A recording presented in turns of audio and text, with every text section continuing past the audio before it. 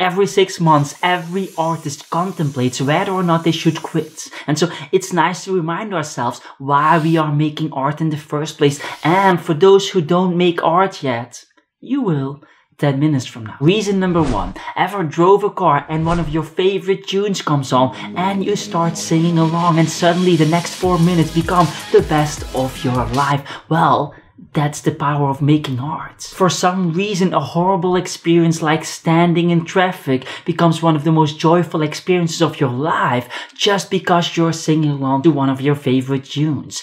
Making art simply enriches our lives. The second reason is to show yourself. As children, we feel a deep need to show whatever we're doing to our parents, whether it's riding a bike without hands or making a drawing with hands. And so showing who you are and what you are capable of is part of the human condition. And making art just happens to be the best way to do that. And if we fail to show ourselves, if we fail to get appreciation for who we are, we lose a part of our existence with all the sadness and depressed feelings that come with that. The next reason is to simply make money from what you love. And if you aren't already, to increase the chances of living from your passion, which is probably the highest type of life that you can have. Next up, you should make art in order to become less anxious and reduce your stress levels. Numerous studies have shown that after 30 minutes of making art, your stress and anxiety levels reduce significantly. In other words, by making art, you increase your experience of life. And importantly, this happens at any skill level, no matter how well you draw. If you're curious, I've included some studies in the description. The fifth reason you should make art is to increase your focus and memory. In a study, they asked one group of people to doodle while listening to a boring speech and another group of people to pay attention to the boring speech. Turns out that the people who were doodling had a better experience, were able to pay attention for longer periods, and remembered what was being said in the speech more afterwards. In other words, if your teacher asks you to pay attention and stop doodling in your books, just point her to the study I linked in the description. Reason number 6. Art goes deep. It goes all the way to the fabrics of our brain itself. Studies have shown that making art is correlated to a greater spatial improvement in functional connectivity of the PCC to the frontal and parietal cortices.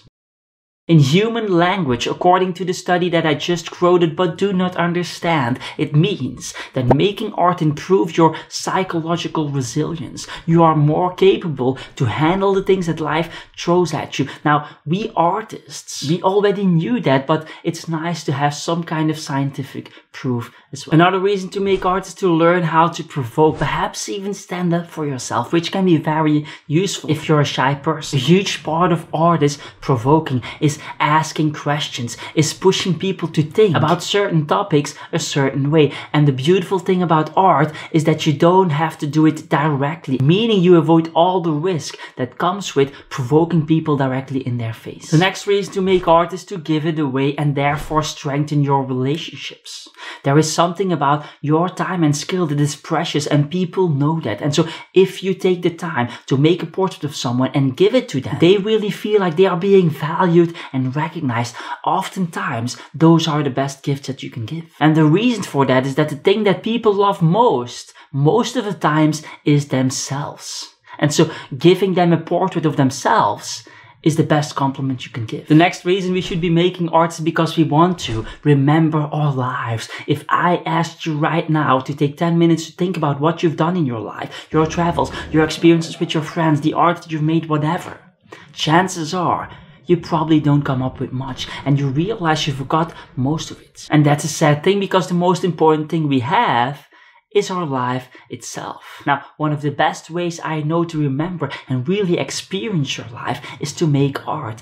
Every time I wrote a poem or a journal entry or an artwork or whatever about an experience I had, that piece of art can bring me right back to that place in a fraction of a second. At the moment, I'm making a video vlog about my art trip to Budapest, for example, and I can already feel how much deeper my experience is because of the video I'm making, how much easier it will be to remember this part of my life and how much easier it is to learn the lessons I need to learn from this experience. And so artworks become a time machine that can catapult you back to your memories. Number 10. Research shows that creating art about problems or traumas helps resolving those issues. And this doesn't have to be as complex as drawing or painting. This can be as simple as making a journal entry about what happened. I remember this TED Talk from a woman explaining how soldiers were experiencing post-traumatic stress and had nightmares or faces of people they shot and monsters and things like that. They couldn't sleep.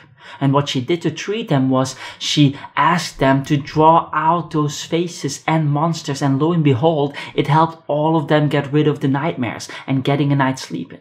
And for some of those soldiers, it had been decades since they slept. I'm going to link that talk as well. Very powerful talk. The 11th reason you should be making art is because it's the highest admired skill in the world.